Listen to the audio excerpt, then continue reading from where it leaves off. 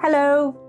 Well, if you've been looking at buying yourself a little treat of a laser recently, yes, it's that time of year, you might find it a bit dizzying working out which one is the best fit for you. Diode versus CO₂ versus fibre versus UV, what the heck's a galvo, and much more. So, to keep things simple and avoid analysis paralysis, I'm going to keep this very simple and walk you through the 3 choices that you need to make to get the right laser for your interests and hobbies. Ultimately, it comes down to 1, which brand, 2, which form factor, and 3, which laser type. I'm going to be short, sharp, and to the point. Firstly, which brand? Now, as many of you know, there are some areas in tech where this is trickier. If you were buying a track saw, then I do love my trusty xTool. But whereas 10 years ago they were the only show in town, these days I'd say there's loads of options and it's much trickier.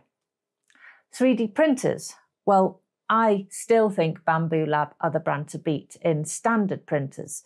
But I think that tool changes are super interesting at the moment. So between Prusa, Snapmaker and Bambu Lab, it's really a battle and I couldn't actually recommend.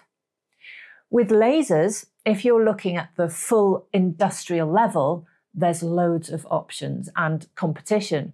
But at the domestic level, I really can't see anyone but xTool at the moment. I get companies approaching me all the time and I always look and review their specs and stats. But I just haven't seen anything that has come close to the full range of capabilities that xTool offer. Their hardware is outstanding and their software is becoming a class of its own. I remember when I bought my P2 a few years ago, I jumped between XCS and Lightburn. XCS was always more intuitive, but Lightburn was needed for the more complex things.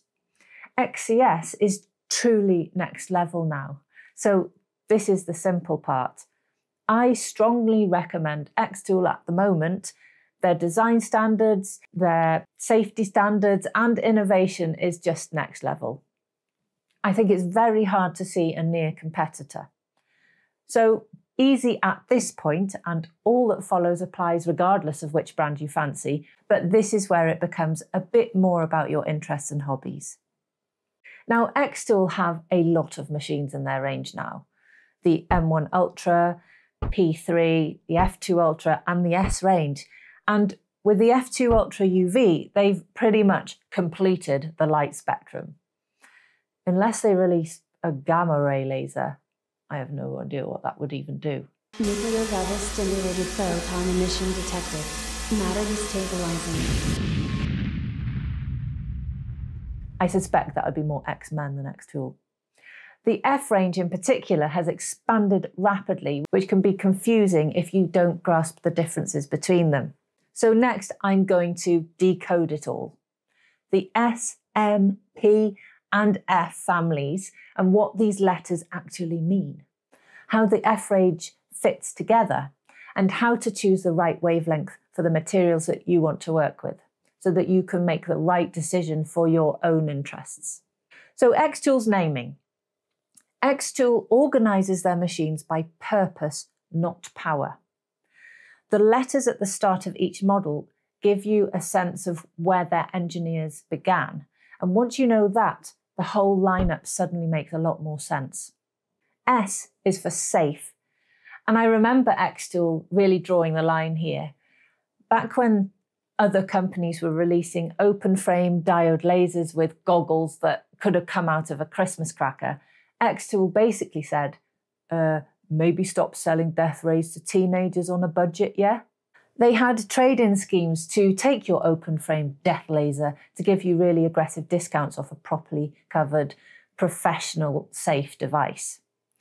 The S range is for entry-level users who want to use a laser safely and easily. These are cheaper devices with simple but surprisingly capable lasers. M is multifunctional. That's the M1 Ultra. a little creative powerhouse that combines a diode laser, a blade cutter, an inkjet head, and drawing pen, all inside one enclosed unit. It's designed entirely around flexibility and adaptability.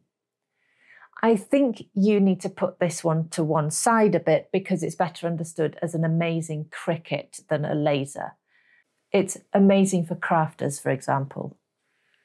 P is for professional. It's a certified workhorse.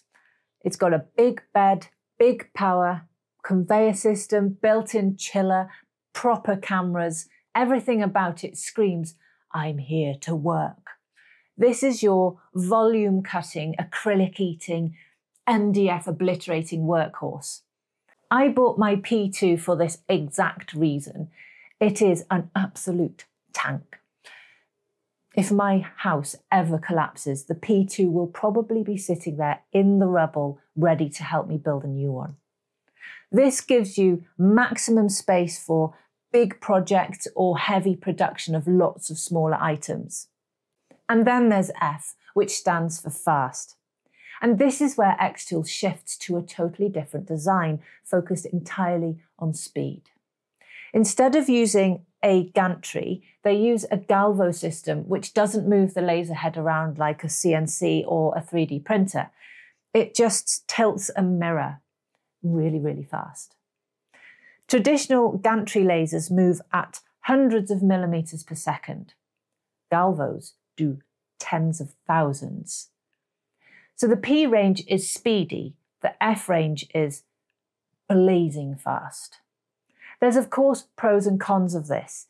You have to have a smaller working area, but this is all about blazing speed. So this is amazing for smaller objects and designs. So speed and precision are the hallmarks of the F range. So now that you know the families, let's look at the science behind them.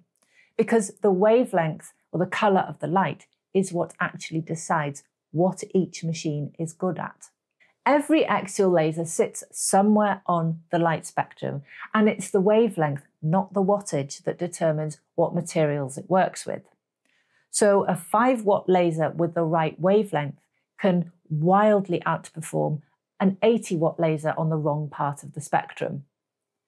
As a result, matching the type of laser to your interests is a key decision. So let's go through that now. Blue diode. Blue diodes love wood, leather, paper, cardboard, darker acrylics, and coated metals. These are the most common and established laser type. As a result, they're also cheaper generally, hence you'll find them in the S range and the M range.